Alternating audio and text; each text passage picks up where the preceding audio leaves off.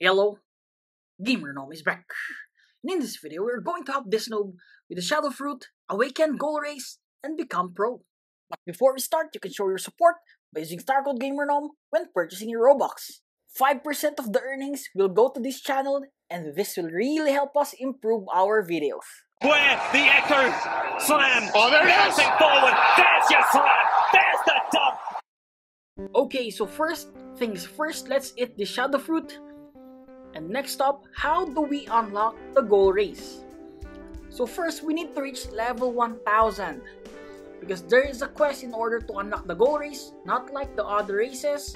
So let's head back to the first sea and grind levels. Guys, check this out. Please don't do this. Never exploit in this game because what's the point of playing, right? If you're just gonna cheat. Okay, so head to the Fountain City and we're gonna defeat Galley Pirates. Guys, at first we're gonna defeat one. Oh, what's happened? What? Guys, check this out. Report, bully.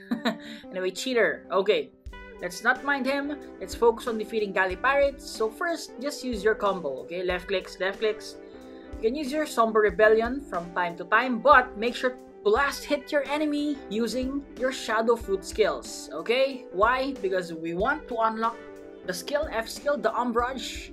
There you go. So once you unlock this skill, check this out. Everything will be easier.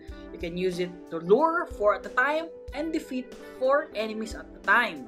Take note, if you get hit, your Umbrage will be cancelled.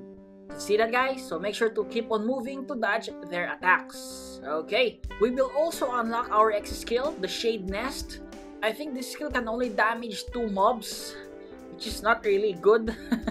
There you go. So guys, I'm just showing it to you. I'm not gonna use this one much, especially when we're grinding 4 enemies at a time. Okay, so again, keep grinding here until 775. There you go. After that, head back to the second sea. Okay, guys. So, what is our target here? Next up, the Swan Pirates. So again, same strategy. We are going to use the Umbrage to defeat them. Take note again how I move to dodge their long-range attacks. There you go. Also, we will unlock our third skill, the Nightmare Leech. So this one has life steal. This is also single target, which is good for boss fights. Check your HP again, your damage, right? There you go. It will regenerate every time you hit your enemies using this skill.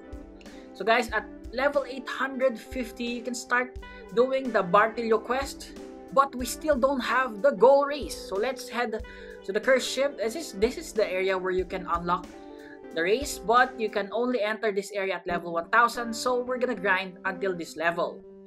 But you can still proceed on doing the Bartillo quest, right? This is a requirement to get V2 race. Okay, so first you need to defeat 50 Swan Pirates, which is really easy. We've been defeating these mobs since level 775. After this, the next quest is defeat Jeremy, one of the bosses in this island. Check this out. Why is he smiling? We're about to off him.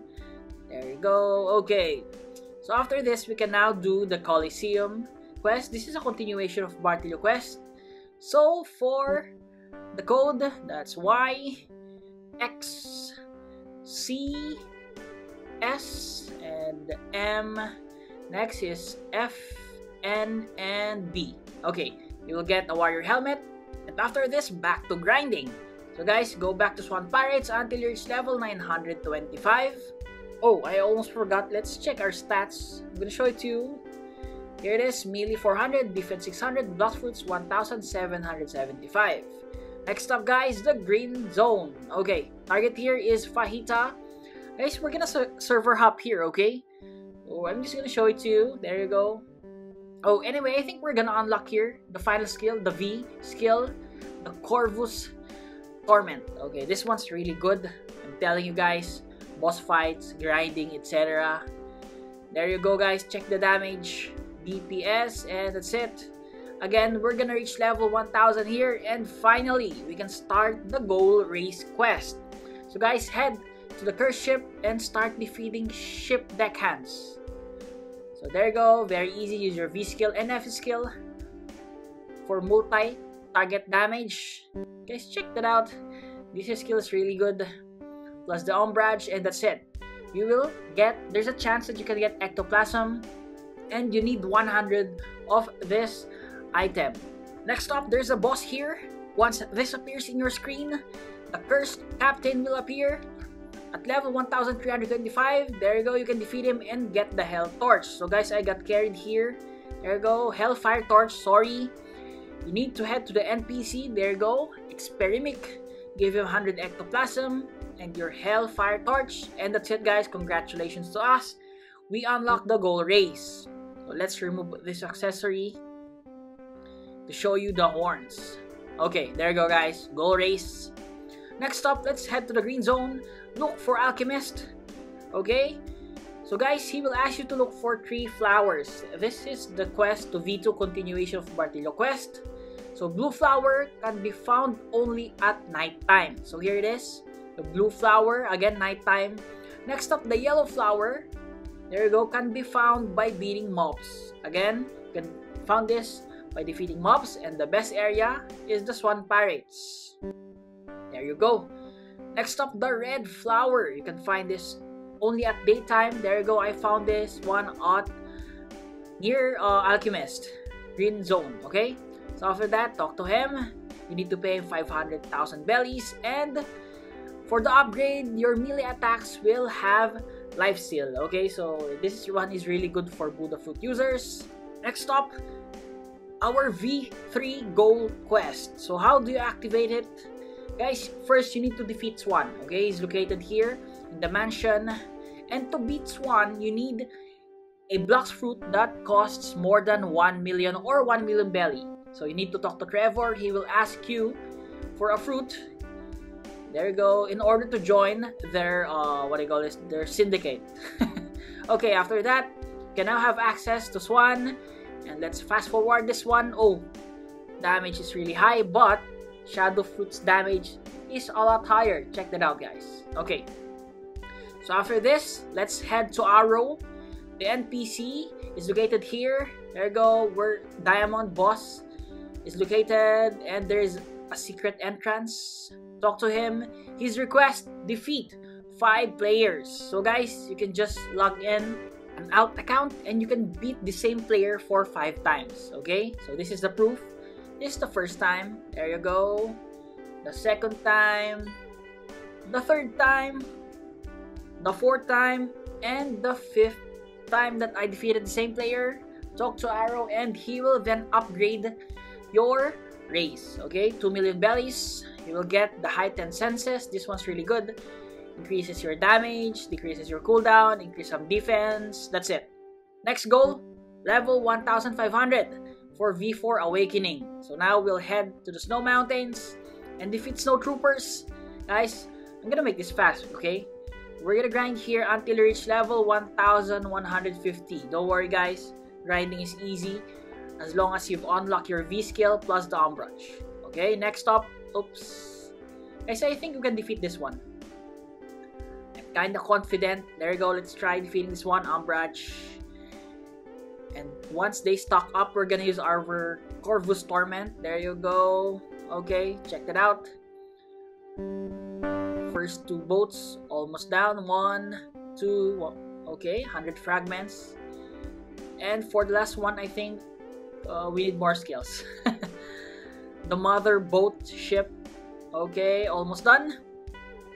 Anyways guys, after this, we're gonna head to Hot and Cold and defeat Smoke Admiral. Okay, in my previous video, I made a mistake of calling this one Vice Admiral. There you go. Guys, we're gonna server hop here, okay? Because this is the easiest boss to defeat here in this sea. There you go. Okay, so again, server hop until you reach level 1250. Okay, that's our target level here. After that, we are going back to the cursed ship. So in the cursed ship, we're gonna defeat the ship deckhands again. Ship deckhands only. Again, my reasoning, this is the fastest mob to grind here. I'm telling you guys, don't even try defeating other mobs. So at level 1350, we are now heading to the Ice Castle to defeat Arctic Warriors. Guys, we're gonna do this until level 1400. Don't worry, even though they have long range attacks, again, just keep on moving using your Umbrage to dodge their attacks. So at 1,400, we're gonna defeat Awakened Ice Admiral until we reach level 1,500, okay? We are going to skip the final island, the Forgotten Island. Why? Because I forgot about it. Guys, just joking. The mobs there are kinda hard to dodge because of their skills. So we're just gonna grind here again until level 1,500, okay? And if just in case you get the library key, you can use this to unlock the death step. There you go, just use the key to open the door, but there are other requirements. Anyway, let's focus on grinding. 1,500. Next up, talk to King Redhead in the Coliseum. Fight Indra. Damage him until 50% HP. There you go. After that, watch some stuff. Head to the green zone after. Talk to Mr. Captain and welcome to the third sea. Now guys, time to awaken our race. So first target is to again beat Indra. Okay, so head to this castle on the sea. Guys, you need God's Chalice and 3 legendary hackies. So I use my main account to find all those things. And got carried again in the Battle of Gods. So just use your Corvus Torment and Umbrage. There you go. Let them do the rest. There you go. Okay, just keep on using your V-Skill every time it cooldowns for damage. Okay? Okay, so let's say we've defeated this one. There you go. Okay, let's try the Valkyrie Helm. Anyway, next stop, head to the Chocolate Land. Beat mobs here in order for you to get the Conjured Cocoa. But guys, if this one's really hard, just ask your friends to do it for you. Guys, you need 10 Conjured Cocos. And also, you need another God's Chalice. And together with the Conjured Cocoa, you can exchange it to Sweet Crafter for Candy Chalice. Guys, again, I use my main account here. This one's really hard if you're gonna use the Ghoul race account. There you go. After that, defeat 500 mobs in the Cake Land. And make sure to use the one with the Candy Chalice to open the dimension, okay? So guys, again, tip here, just use your V-Skill every time it is on cooldown and avoid getting hit. But it's okay to die, you can just go back again. And if your damage is enough, you will get Mirror Fractal. Oh guys, we got the Spiky Trident. I think this is one's not easy to get. First try, we got the Spiky Trident, and most important, the Mirror Fractal, okay? After this, Mirage Island on a full moon. Head to the peak and use your race skill. Guys, take note that if you're a Shadow Fruit user, make sure to aim and look at the moon properly. Guys, this is the hardest quest. So every time I try to do or make a Noob to Pro video with Awakening Race, this one's the hardest and the longest one to do. So there you go. After that, it took me 1 minute 30 seconds to find the gear. There it is. Okay. So next stop, you can now head to the Great Tree. Yes, go on the very peak of the tree and you will find the entrance to the Temple of Time. After this, you can now pull the lever. Let's locate the lever. Here it is. Okay, next stop guys. We need to wait for the full moon. There you go. And you need the help of other 2 players, okay, with different races. And again, remember, at full moon, use your race skills in front of the trial doors, of your very own trial doors, okay? So there you go. After that, if you do it correctly, a trial will start. So for us, a Trial of Carnage, we need to defeat mobs only. Some players say this is the easiest trial of them all. So guys, if you agree, just comment it on the comment section. Okay, so after this one's the saddest part. So let's say every one of you finishes their own trials. Guys, you need to fight each other and only one player can awaken their race. So guys, don't worry, those are my alternate accounts or alt accounts. There you go. Now head to the Ancient Clock and now you can transform or awaken your race V4. So we have other gears and I'm gonna talk about that later. But first, check this out. Once the red bar under your energy is full, you can now transform. Just push the Y button and that's it. Okay, so now I'm gonna use my main account to showcase all the gears, the passive skills of an awakened race Ghoul V4. Okay, so first, the red gear. Guys, this will give you lifesteal on any attack. Okay, not just fight style, but sword, Bloxfruits, etc. Okay, so I'm gonna show it to you. As you can see, we have damage, right? And I am going to use our Magma Fruit to damage the enemy. I want you to focus on the HP, okay? So as you can see, we're almost dead. Okay, so we're gonna lure the enemies first. There you go. Okay, so for the lifesteal, I'm gonna use Magma Z skill. Here it is. Okay, so that's it. Basically, that's the red gear for what do you call this? The Ghoul V4 Awakening. So how about the blue gear? Upgraded domain expansion tier 2 will make your crows attack your enemy every time you use your dash. Okay, so we're gonna use it. Okay, so we're just gonna use our dash to damage the enemies. Check that out, guys. Just Q and check the damage. Okay, so not that high, but no need to aim, right? Anyway, I have a full video of this. I also tried this one on other players, just in case you want to use it for PvP. So I hope that you enjoyed this video. Again, to all the viewers, subscribers, supporters, I really appreciate you all. This is GamerNom, and GamerNom out. Next up, guys, Cyborg V4 and Mink V4. Okay, bye-bye.